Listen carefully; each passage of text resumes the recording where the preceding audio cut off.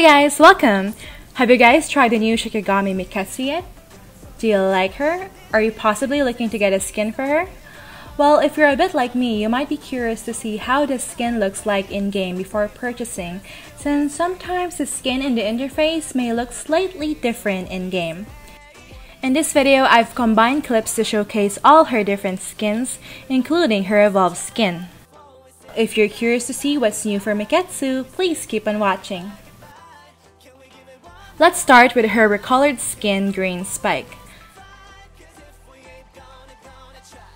Noticeably, her hair is more red-orange in-game rather than pink in the interface.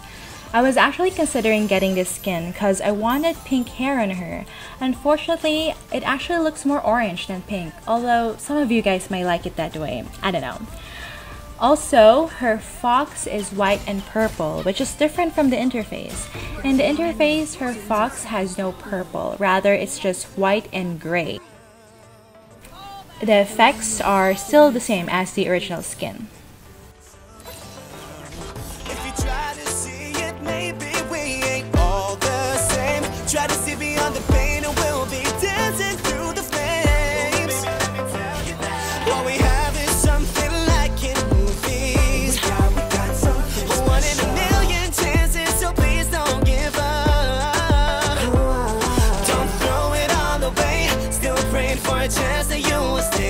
Tomorrow is another day, so what do you say? Can we give it one more night? Can we give it one last try before we say goodbye, goodbye, goodbye? Before we say goodbye, goodbye, goodbye. Can we give it one more night? Can we give it...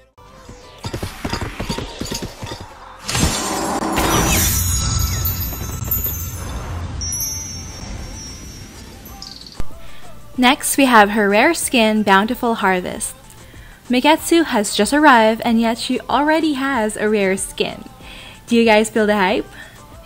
Anyway, this skin has new skill effects. Let's compare it side by side with the original.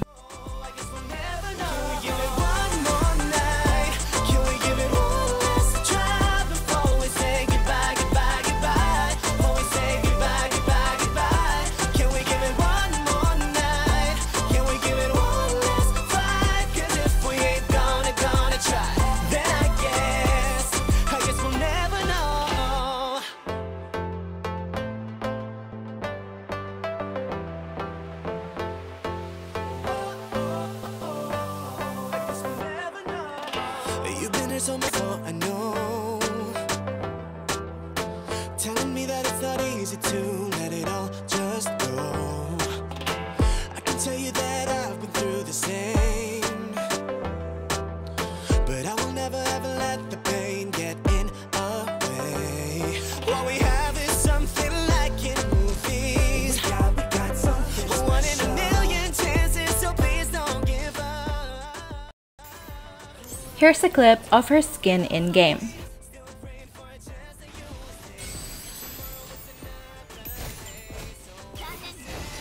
Overall, the new skill effects doesn't vary away too much from the original, probably because the color theme of the new effects is still the same.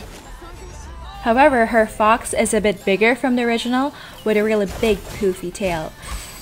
And the fox is really white, unlike her recolored skin which is actually purple and white.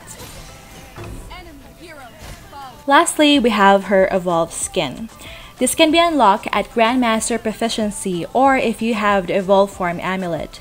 I made a video explaining the Evolve Form Amulet and I'll leave the link in the description box below. But in summary, the Evolve Form Amulet can be obtained from the Recharge event and can be used to waive the proficiency requirement on the Evolve Form skin. You can then purchase the skin using coins. It has an expiration date, and since mine is expiring next week, I chose to use it on Miketsu. Let's try her out in a casual match.